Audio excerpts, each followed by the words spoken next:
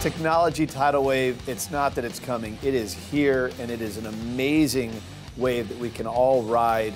When I say terms like democratizing data, what does that mean to you? Well, joining us on the show, he's the CEO of Innoplexus, Gunjan Bhardwaj, joins us on the show. Thanks for coming on. Thanks for inviting me. So you have one heck of a story on what brought you to Innoplexus, where you're the CEO. I want to talk a little bit about that story, democratizing data, what you mean. So how did this all come together? So my first mentor, my first boss, and a very dear friend when I started working in Germany, he called me one late evening and he told me that he was diagnosed with cancer. That was the first moment wherein I truly felt helpless and hopeless in my life.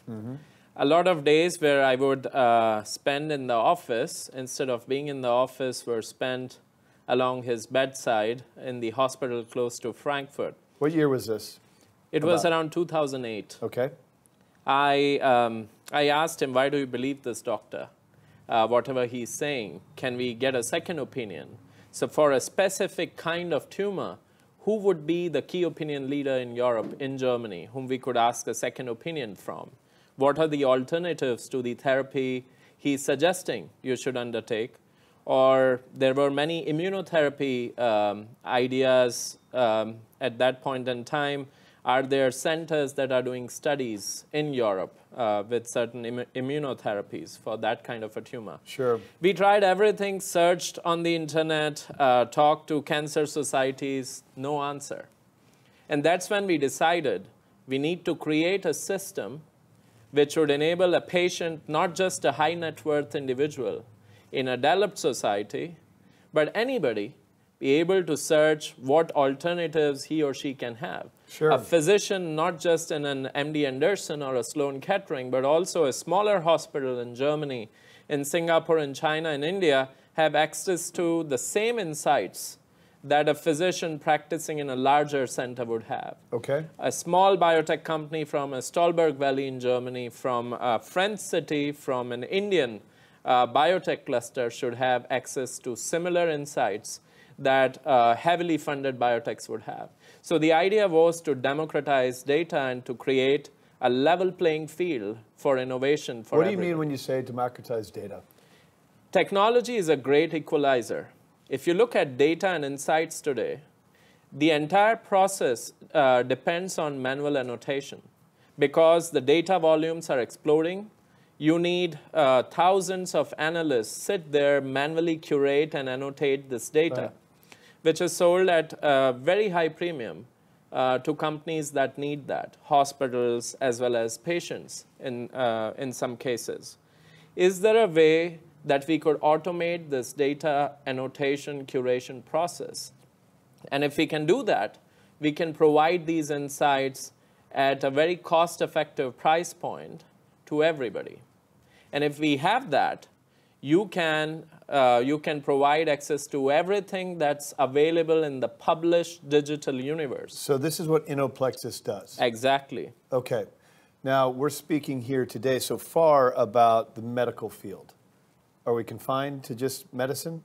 We tried this stack and its application to other industries, in chemical industry, in financial services, and this works equally well in other industries as well. So quickly, give me an example. Like, take it to the finance world. So what I'm hearing is somebody, and correct me if I'm wrong, is looking for financial advice. They talk to a financial advisor, just like your mentor talked to a doctor. Who's to say the advice he's giving you is tailored for what your specific short and long-term goals are?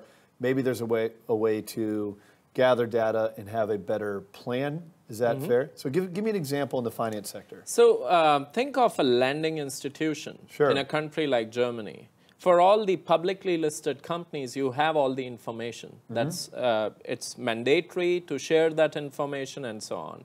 What about small and medium enterprises? All the national newspapers, if the CEO or a board member of a small and medium enterprise has a problem, if they are building new plants, that information doesn't come in the largest newspaper of the country. That comes in local newspapers. Sure, yeah. Local courts. Could there be a way to get this information on all the small and medium enterprises?